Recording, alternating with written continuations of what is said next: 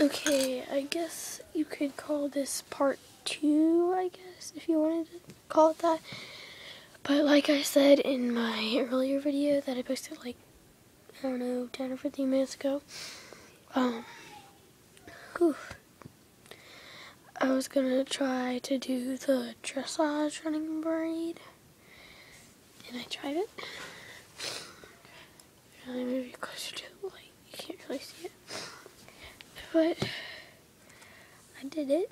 I just had to pull tighter on the running braid.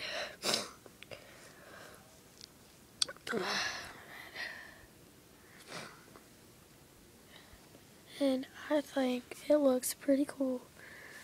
I even have it done up down here. I didn't like band it together or anything. I just tucked the extra hair under this vein right here. It doesn't stick out. And actually, I think it looks pretty cool. So yeah, thanks for watching. Bye.